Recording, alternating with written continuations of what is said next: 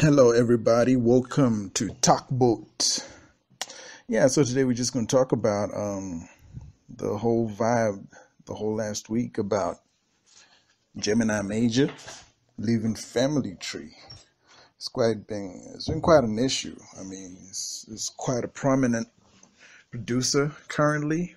It's a whole new wave of beats and everything. He worked with Nasty C, Cassper, Nadia, all this whole bunch of people did beats with him, and he also has his ragamuffin thing going. But anyway, what could be the reason why he left this label? Considering how big it is, how popular Family Tree is. Perhaps his creative concerns. I mean, his sound is considering how much people are now going out to him to get beats, he's quite in demand. You see pictures with him and Deleuze, you know, and you wonder, whoa, man, could he have gotten the right checks now? And he figures he can just leave the contract.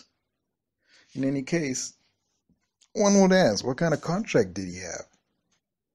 I mean, he hasn't been there that long. I don't think it's even 2 years or whatever. Perhaps he had a flexible contract.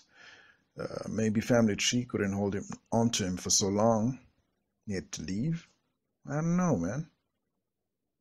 Then again, it could be about money. Maybe he was getting a lot of deals on the side.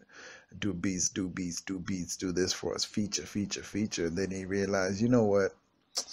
Cassper doesn't really want to put much into marketing for my music.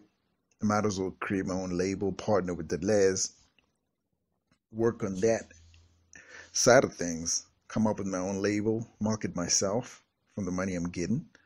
I mean, Cassper's been out there saying that these artists are always complaining that Cassper doesn't put in enough money into the budgets. They want to do this, they want to do that, and he can't afford it as a label. So who knows, man?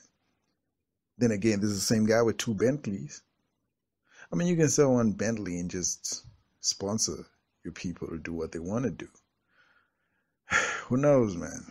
Maybe they're bigger budgets at Fresh to Death, Deleuze's label.